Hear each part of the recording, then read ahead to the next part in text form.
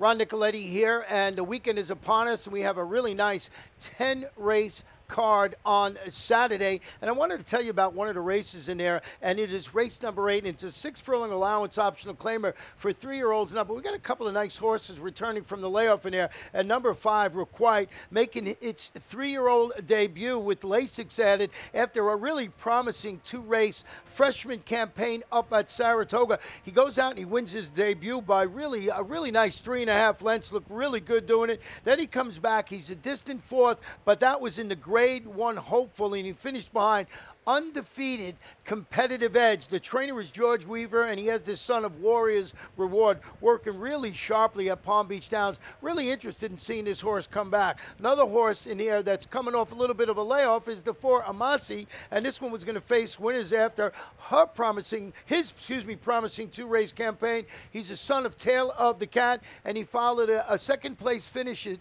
was at Gulfstream Park West. Then he goes to the Tough Fall Keeneland meeting, and he wins at $75,000 maiden races. Going to be in the Gustavo Delgado barn when he comes back off the layoff, and they got apprentice Harry Hernandez riding that horse. And this horse was pretty nice. I remember him from Gulfstream Park West. Number 2, Chepstow, now in the Kirk Sadie barn, the most seasoned runner in the field, 19 previous races. He's expected to offer more after that 5-wide bid last time out, but check this stat. Kirk Zadie over the last couple of days has won with 9 of his 11 starters. That is amazing. So really nice 8th race on Saturday. Don't forget, we got great wagering throughout the afternoon. We got 2 pick 4s, rolling bet 3s, and of course the ever popular Rainbow 6. And every race, the last race each and every day, we got the Super High 5.